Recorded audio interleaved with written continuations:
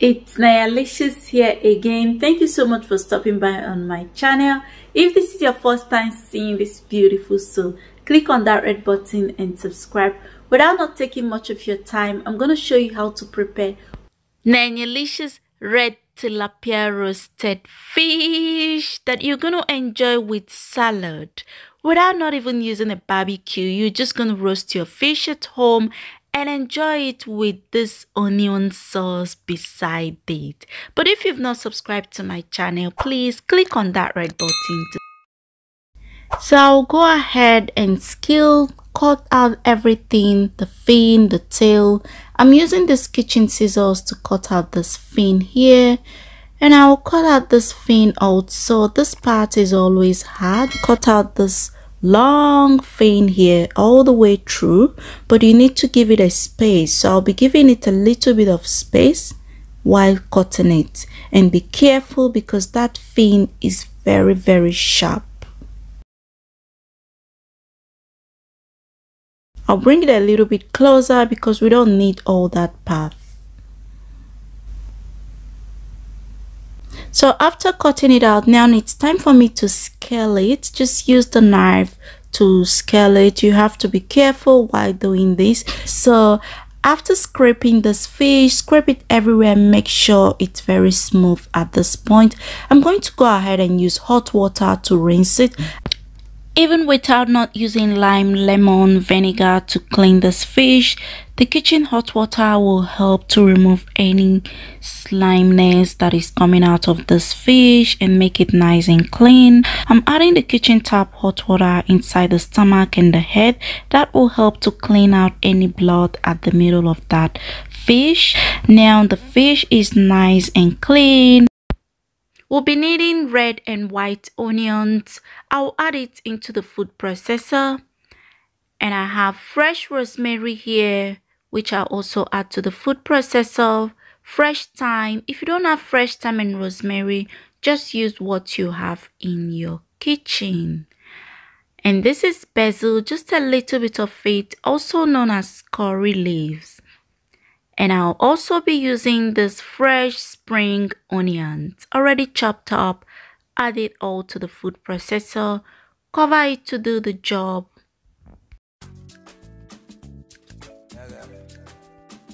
The food processor was not making it as smooth as I wanted. If you want yours roughly blended, that's fine.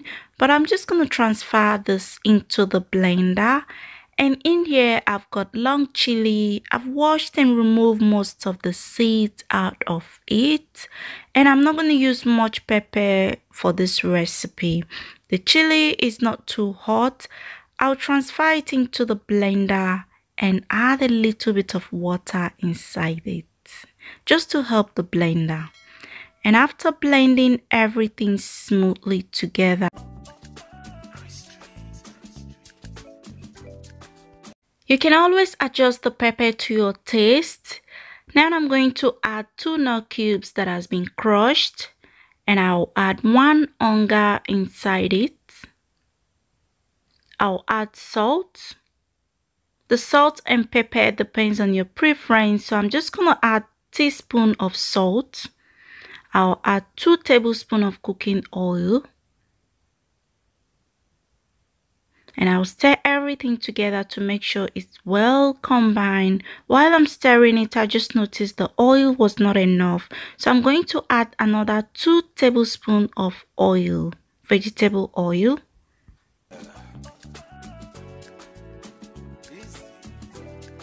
After cleaning and washing the fish, set the fish aside for the water to dry out of it, giving the fish a nice slant cut without not hitting the bone of the fish. Otherwise, you will cut the fish into 2. Now I'm going to use this kitchen paper towel to dry any liquid that will be coming out of this fish after giving it a nice slant cut. If you've not subscribed to my channel and you like this video, please click on that red button to subscribe. After giving this fish a nice slant cut on the both sides, I'm applying the blended ingredients all over this fish. We're going to apply it in and out, inside the head. You can feel free to use your kitchen brush if that's what you've got in your kitchen.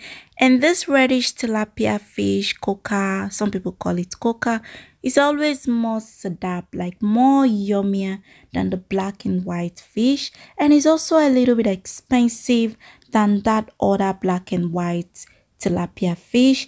Use your hands to rub it if you're comfortable with using your hands, but make sure you wash your hands immediately because of the pepper inside that ingredient.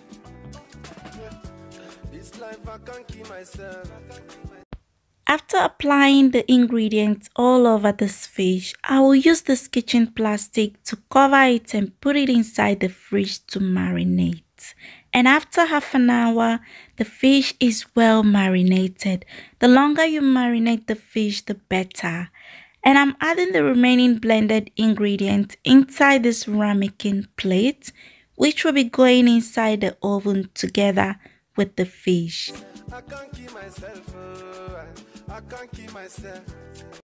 I know you're enjoying this video. Please share this video with your family and friends. Let's transfer this fish into a preheated oven. And we're going to be roasting this fish 18 minutes on each side, depending on the hotness of your oven. And keep watching to see what we're going to do with that sauce inside the ramekin plate. Allow me to flex. This life I can't keep myself. Adding the remaining blended ingredients inside this pot with the liquid that came out of marinating the fish, transfer it to the stove and stir it together.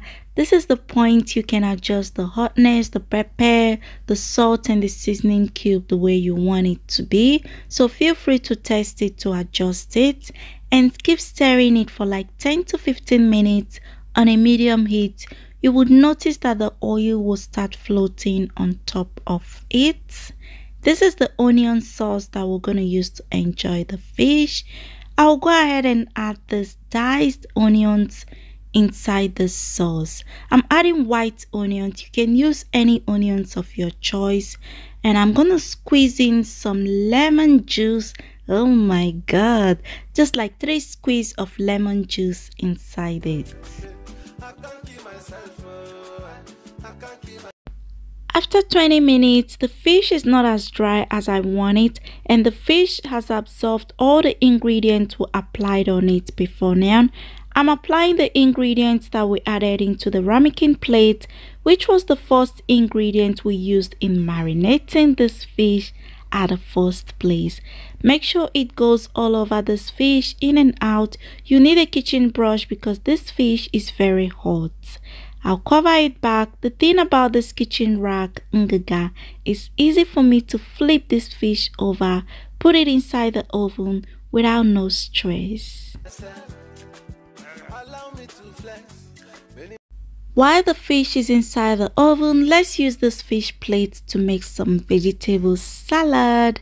I'm adding this shredded carrot that has been washed and cleaned before shredding it. And I'll add some of this vegetable inside it. If you don't like green leaves, you can use cabbage depending on what you like.